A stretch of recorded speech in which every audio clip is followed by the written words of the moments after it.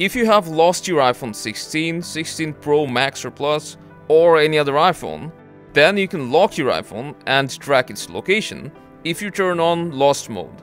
So without any delay, let me show you how to lock your iPhone when lost or stolen by enabling your iPhone's Lost Mode through Find My.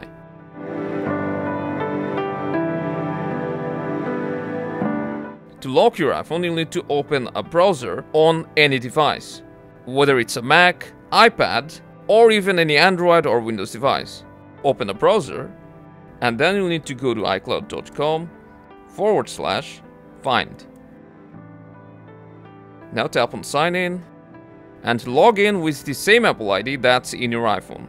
Now from all devices, select your iPhone that's lost, in our case which is your iPhone 16 Pro Max. If you have Find My enabled, then it will say online even if your iPhone is turned off. Now to lock it, simply tap on Lost, then press OK, hit Next, and now add a phone number so that if someone finds it, they can call you right from the lock screen. Then tap Next, and you can also add a custom message. So for example, you can put in your address, your mail, or any means to contact you. And after that, just click on Activate, and your iPhone will be locked immediately.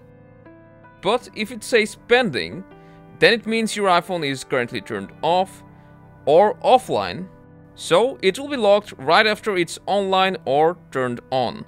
And after your iPhone has locked itself successfully, you'll be able to see its location on the map. Now you can track your iPhone or erase it remotely. But never select Remove this device, otherwise your Apple ID will be removed and you won't be able to trace your iPhone anymore.